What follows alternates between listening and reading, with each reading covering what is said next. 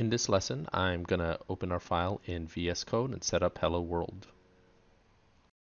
So I'm going to go ahead and hop over to VS Code, right?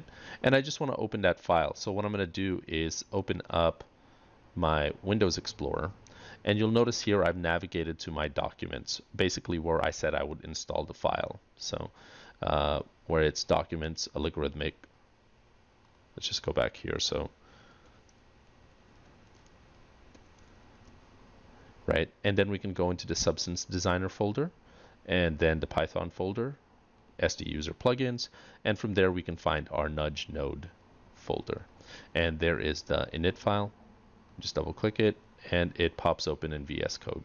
I'm also going to go ahead and get rid of this on the left hand side. And here we can start typing. So what I'm going to do here is just a quick hello world.